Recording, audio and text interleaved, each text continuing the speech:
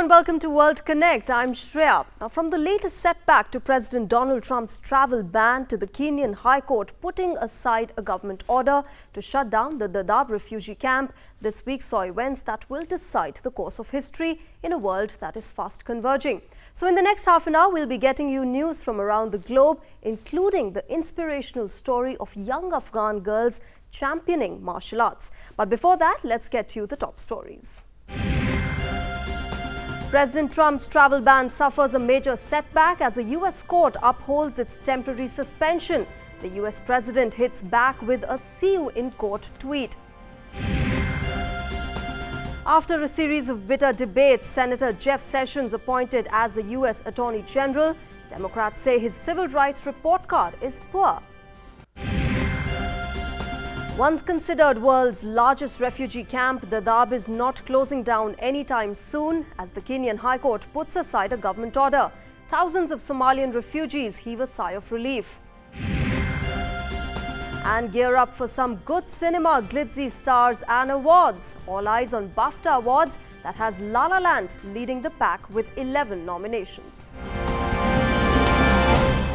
Let's start with the United States. In a major setback to the Trump administration, a U.S. federal appeals court upheld the temporary suspension of the travel ban on 7 Muslim-majority countries. Now, remember, the 9th U.S. Circuit Court of Appeals ruling came in as a challenge to President Trump's order filed by the states of Washington and Minnesota.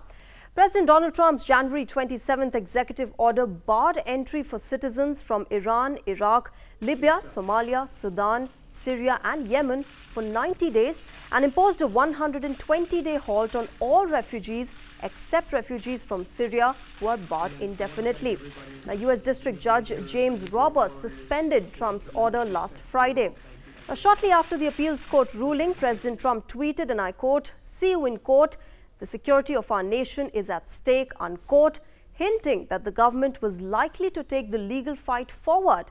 President Trump termed the decision as a political one and said that the government is ultimately going to win the case. Meanwhile, some reports even suggest that President Trump is considering issuing a new travel ban executive order. The journey for the Trump administration is not going to get smooth anytime soon as the war of words between Democrats and Republicans continued over the appointment of the Attorney General. Jeff Sessions was confirmed for the post this week. Now, he's one of President Trump's most controversial picks till now, with Democrats accusing him of having a poor civil rights record. Following a fierce debate and bitter battle of words, the U.S. Senate finally confirmed Senator Jeff Sessions as Attorney General. Sessions, President Trump's pick for the top law office of America, was among the most controversial so far. Soon after his name appeared for the job, Democrats attacked Sessions, accusing him of having a poor track record on civil rights. The Alabama senator is known for his tough stance on immigration enforcement and his early support for President Donald Trump. His nomination was followed by extensive and divisive series of Senate hearings, with Democrats launching an all-round attack to block Sessions' confirmation. The Senate confirmed his appointment by a vote of 52 to 47, clearing decks for him to head the Justice Department and its 113,000 employees, including 93 U.S. attorneys. Senate members largely voted on party lines, barring one Democratic senator who supported Sessions. Sessions, while bidding farewell to the Senate, called for not denigrating people with differing views. We need latitude in our relationships. And so let's agree on what we can agree on, and I suggest that to my colleagues as I leave here and take action where we can agree on things. But denigrating people who disagree with us, I think, is not a healthy trend for our body. Amid growing tensions over Sessions' appointment, the House also witnessed an unprecedented episode when Democrat Elizabeth Warren was silenced for reading a 1986 letter from Coretta Scott King, the widow of Martin Luther King Jr. Coretta Scott had criticized Sessions for his civil rights record in the letter, accusing him of intimidating black voters. As Warren persisted despite warnings, she was temporarily banned from the chamber. Warren took her criticism of Sessions out of the House, reading out the letter of Coretta Scott. Mr. Sessions has used the awesome power of his office to chill the free exercise of the vote by black citizens in the district he now seeks to serve as a federal judge. Jeff Sessions was a federal prosecutor in 1986 when he became only the second nominee in 50 years to be denied confirmation as a federal judge. This came after allegations that he had made racist remarks, including testimony that he had called an African-American prosecutor boy. Sessions denied the allegations. Sessions is not the only nominee for Trump cabinet facing heavy opposition from Democrats. President pick for Education Department Betsy DeVos also faced resistance and could narrowly clear confirmation when Vice President Mike Pence was called in to break a tie that threatened to defeat her. The unprecedented tie-breaking vote to confirm a cabinet nominee followed an all-night debate on DeVos as Senate Democrats tried to pressure at least one more Republican to oppose her and defeat the nomination. At last, clearing the final hurdle, she assumed charge on Thursday. There's no need to pull any punches. For me personally, this confirmation process and the drama it engendered has been a bit of a bear. Yeah. In all seriousness, for many, the events of the last few weeks have likely raised more questions and spawned more confusion than they have brought light and clarity. As the Democrats and Republicans battled it out over the confirmation of Jeff Sessions and Betsy DeVos, the political divide between the two sides widened further, indicating that the political tussle would intensify further in the days to come as more nominees go through the confirmation test. In Brazil, federal troops were brought in to control the violence in the state of Espírito Santo amidst a week-long police strike. Now, more than 100 people have been killed so far. Violence is still continuing, even as 3,000 soldiers have been deployed to contain the situation. Now, chaos in the state spread after the military police's strike, which has forced the closure of schools and stores in many cities, including the capital. A partial police shutdown over unpaid wages had also put Rio de Janeiro on the edge, sparking fears of chaos similar to that seen in the neighboring state. Now, military police and officials of Espírito Santo have reached an agreement to suspend the strike. Haiti saw an end to almost a year-long stalemate with businessman Jovenel Moïse taking charge as the new president of the country. Now, Moïse took the presidential oath in a ceremony in the capital, Port-au-Prince. Now, what is important to note is that he inherits a crippling economy and a bitterly divided population. He was declared winner in January out of an election which was initially held in 2015, but which then had to be rerun more than a year later because of allegations of voter fraud. He succeeds Michel Martelly, who left office in February 2016 without an elected successor. A transitional government has led the country ever since. Stage is set for British Prime Minister Theresa May to begin Brexit, a decision that has left the country divided. Now, even though the bill is yet to get a nod from the upper house, the government is eager to be independent from the European Union by April 2018. Now, what remains to be seen is the Brexit impact on the common man and Britain's recontoured narrative as the world keenly looks on. Ending days of intense debate, Prime Minister Theresa May won a crucial vote in British Parliament's lower chamber to trigger the country's exit from European Union. The victory overthrows attempts by pro-European Union lawmakers to add extra conditions to May's plan of starting divorce talks by the 31st of March. It also marks a significant step towards starting in what is expecting to be a complex two-year negotiation. These talks would range on issues of trade, immigration and security that will redraw Britain's role in the world. It is time to get on with leaving the European Union and building an independent, self-governing global Britain. After a minor rebellion from within Prime Minister May's Conservative Party, the law was passed without amendment and on schedule. This has raised expectations that European Union notification of withdrawal bill will enjoy an equally smooth passage in the House of Lords from 20th of February. The government wants to complete the legislative process by 7th of March. UK lawmakers voted 494-222 in favour of the legislation. But amid the preparation of this divorce, one question remains: did the Prime Minister's victory come at a price? Many think that she agreed to an early vote on the draft Brexit Pact to pacify critics. There are also concerns that Prime Minister May could clash with her European counterparts if she brings up the issue on the 60th anniversary of the Treaty of Rome, a development which laid the foundation of the European Union. The first post-Brexit cracks are emerging in consumer spending, which is the cornerstone of Britain's economy. However, even as businesses begin to suffer from the decision, soaring stocks may boost the pay packages of many. For now, Prime Minister Theresa May is one step closer to engaging with the European Union, British citizens now believe that even though they could not stop Brexit, the way forward is to make a better Britain, engage with practical answers and flow in with this global village that is the world. British Prime Minister Theresa May has made it clear that an independent Scotland would not be part of the European Union. Now, on Tuesday, Scotland's devolved parliament had rejected Prime Minister May's Brexit plans in a vote. Now, this new development highlights the fracture between the United Kingdom's four nations over Brexit. A majority of Scots in Northern Ireland had backed staying in the European Union in last year's referendum. And the ruling Scottish National Party has also said that there should be another vote on the issue if its views on Brexit are rejected in the upcoming negotiations with Brussels.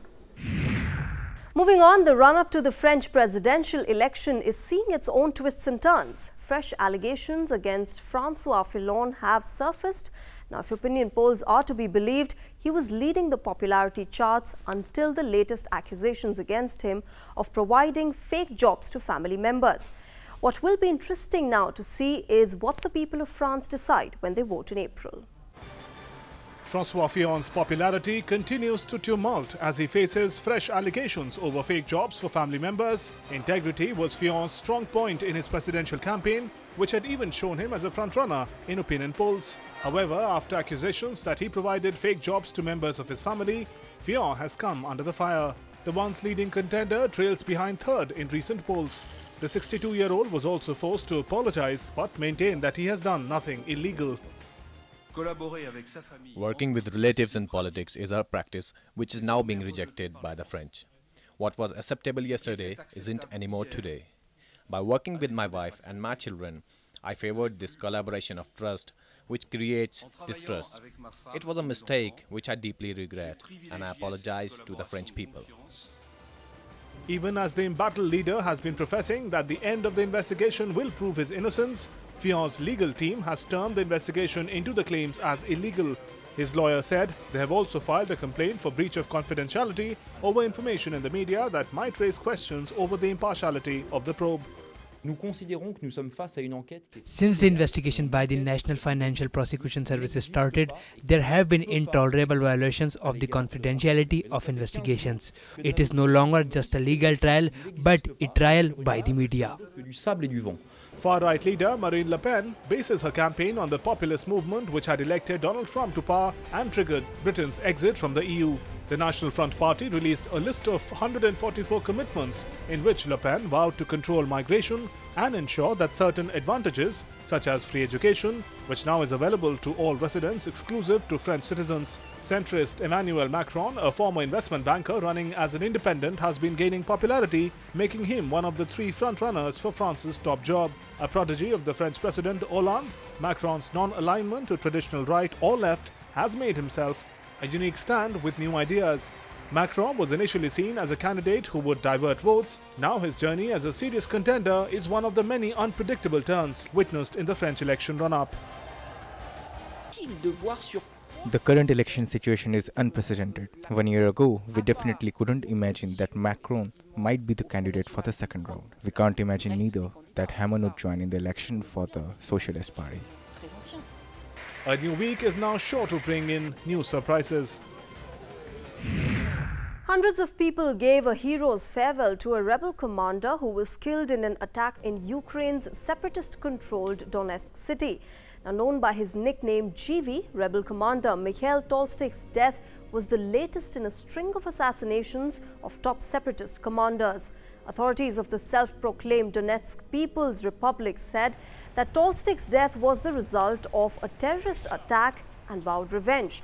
4 days ago, Luhansk People's Republic top military commander Oleg Anashenko was blown up in his car in eastern Ukraine.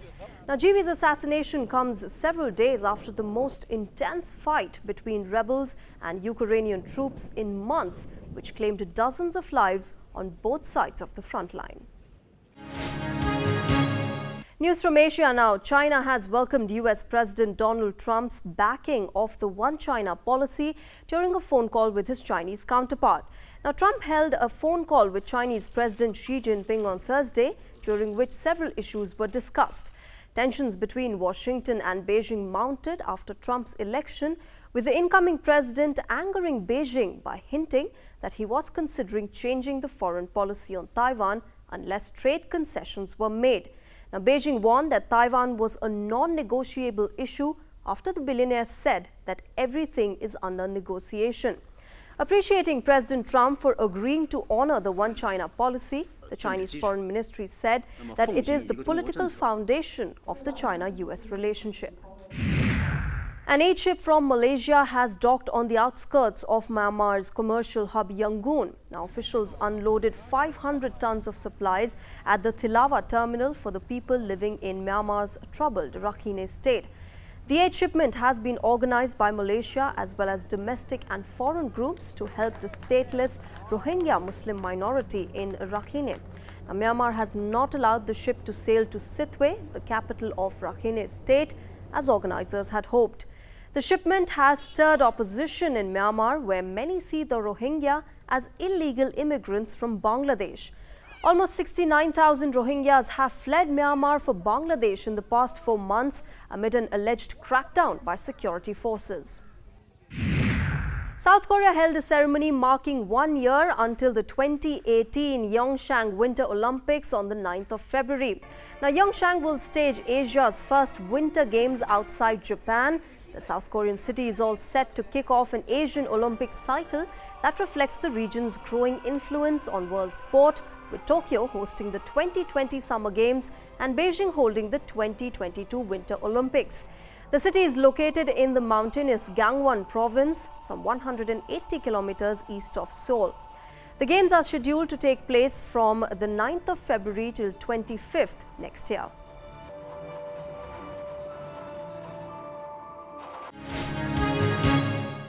Moving on to Africa, amid fears erupting from the Trump administration's travel ban, thousands of Somalian refugees at Kenya's Dadaab camp were relieved on Thursday as the High Court refused its closure. Now, at one point, it was considered as the world's largest refugee camp where Somalians struggling to escape poverty lived. Now, with more than 2 lakh people as refugees there, Kenya is currently building a fence along its border with Somalia. Tens of thousands of Somali refugees took a sigh of relief on Thursday as Kenyan High Court junked a government order to shut down Dadaab refugee camp. Kenya vowed to shut Dadaab, once considered the world's largest refugee camp, because it says the complex has been used by Islamist militants from Somalia as a recruiting ground for a string of attacks on Kenyan soil. Rejecting the government's argument, rights groups said camp's closure would hurt Somalis fleeing violence and poverty and accused Kenya of forcibly sending people back to a war zone.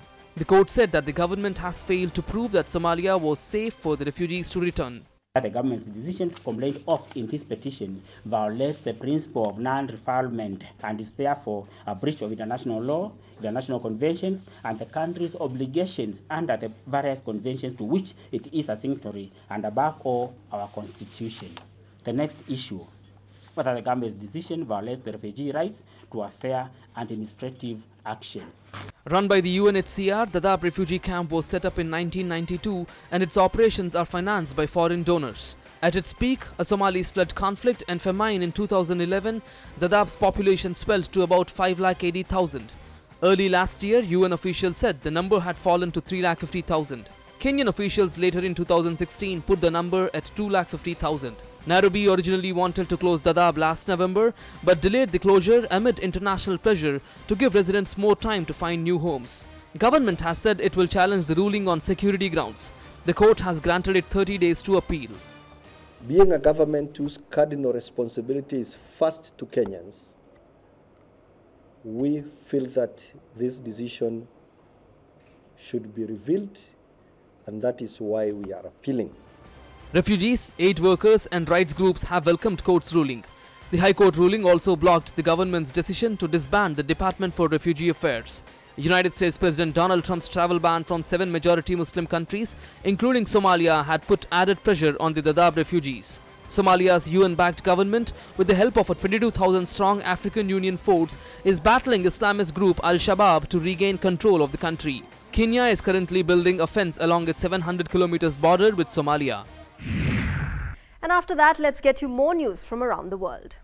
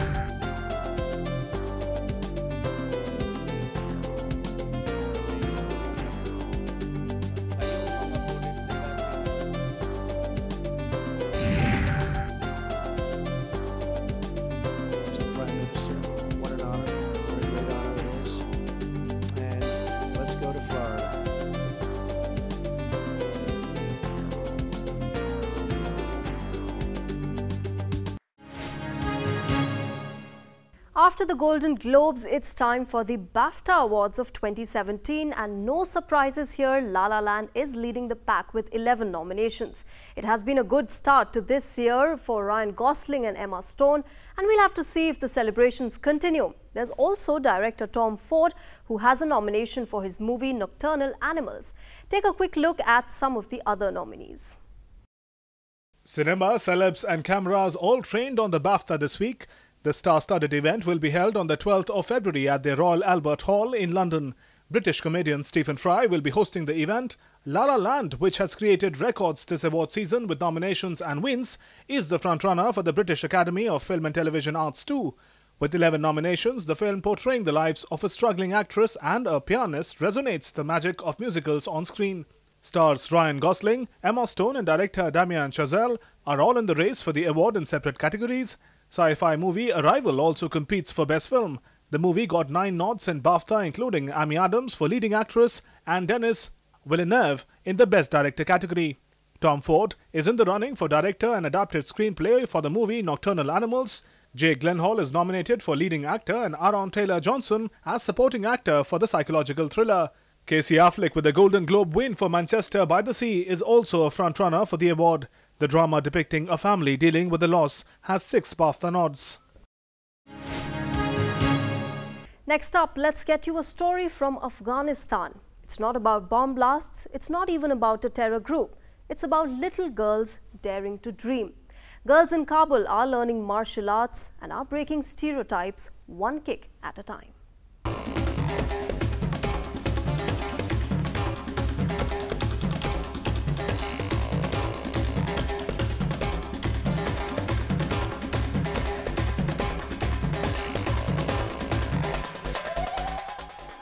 A scenic snow-clad locality in Afghanistan. A group of girls brandishing their martial arts skills on a mountain top in Kabul's west. The strength of a new generation breaking social norms is all on display amidst the picturesque landscape. Their 20-year-old instructor, Seema Azmi, teaches the group of girls the flowing movements of wushu. The girls stretch, bend and slash the air with their bendable metal foil swords as they learn the skills of the traditional Chinese martial art, a giant step towards self-defense and empowerment. I'm concerned about the security of my students because they're developing day by day. As you know, we are living in a country where there is stupidity going on. There are people who might oppose women improving themselves. The biggest challenge we are facing is the insecurity of a country. When we go to the club, we feel unsafe. This is one of our worries about doing sport. So most of the time, we don't have the courage to go to the club. Seema Azmi's family had fled to Iran to escape the conflict, and it was there that she learnt the wushu. With a passion for the sport and a strong constitution, Seema went on to win a lot of competitions. Now back in Afghanistan, she seeks to pass on her knowledge to new generations, not just to win competitions, but to give them an opportunity to expand their horizons.